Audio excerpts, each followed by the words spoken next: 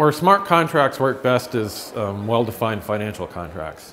So smart contracts can greatly improve the cross-border plumbing and the financial relationships that the insurance companies have with other financial companies and with other people in the world.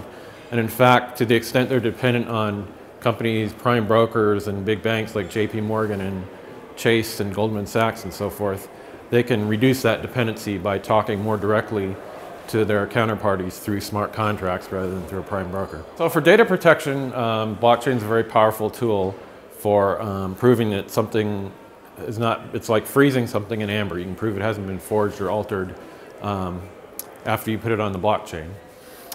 Data confidentiality is much harder. There's a technology we might call zero-knowledge computations that will allow for very small computations that are very important for the confidentiality, a very limited amount of confidential data processing.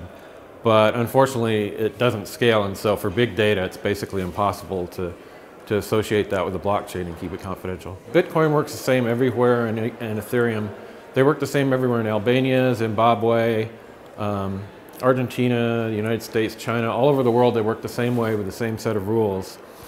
And so we're going to see this being done more widely in the financial community, that instead of nationally siloed financial systems that are dependent on law enforcement, we're going to see more global vending machine-like financial transactions.